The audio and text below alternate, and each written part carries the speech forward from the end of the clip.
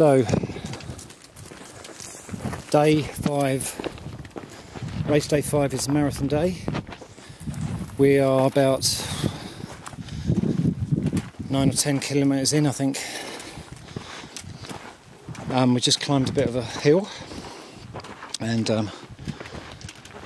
today is pain day. It's a bit disappointing because I've done quite well in the last 2 days, but what the heck, I just want to finish. That's all I've ever wanted to do, so that's what I'm going to do. My shin is, basically it feels like there's a hole in it. Fuck blisters. I don't really care about the blisters, it's the shin that's doing the business right now. David has lent me his walking pole, which is wicked. He's a good man, he's right in front of me.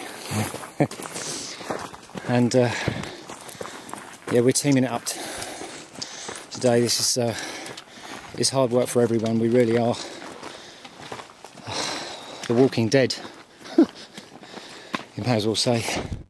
And it's hot, yes, very hot. Let me just say that it's about 35 degrees in the shade, so that's about 45 in the sun.